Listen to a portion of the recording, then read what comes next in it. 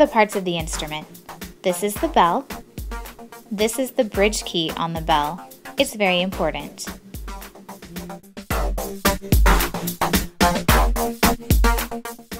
Next, we have the bottom joint. You can tell it's the bottom joint because there's a thumb rest on the back.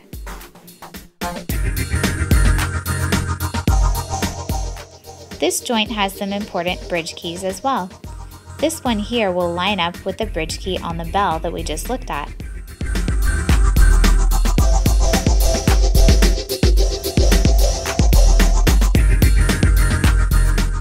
There are some on the top as well that will line up with the upper joint.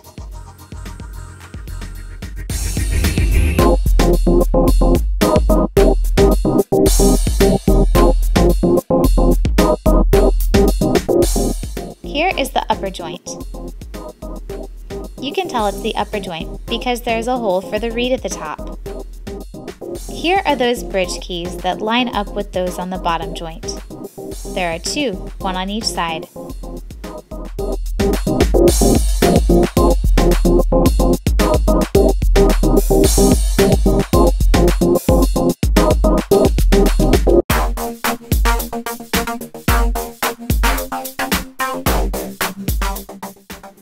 Before we put it together, you may need to put some cork grease on it. This is some in a tube. If you have some in a small circular container, that's okay too. You simply spread it on the cork part, just like chapstick.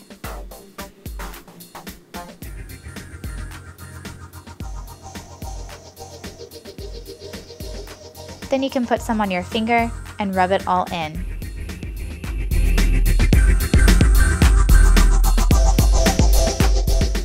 The secret word is rugby.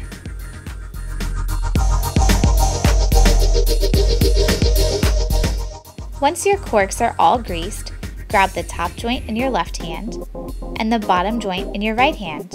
You can put your thumb underneath the thumb rest like I have. Very carefully, you're going to place the two joints together. The keys should line up on the front. Watch the bridge keys and carefully twist the parts together. It's very important that you're careful with the bridge keys and everything else. You don't want to bend a key. See how I'm gently twisting. The bridge keys are starting to line up.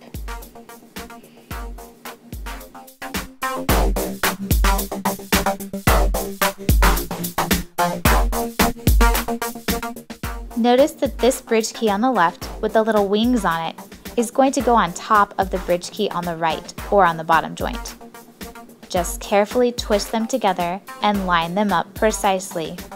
Your instrument will not work properly unless these keys are lined up.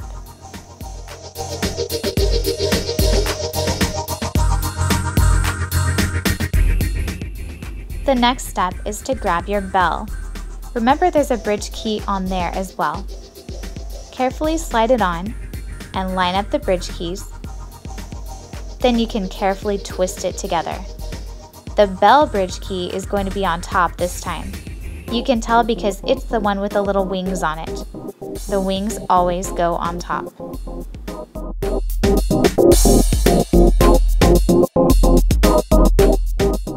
When you are finished, there shouldn't be any cork showing. All of the joints should be pushed all the way together. The bridge keys should all be lined up. The wings should all be on top.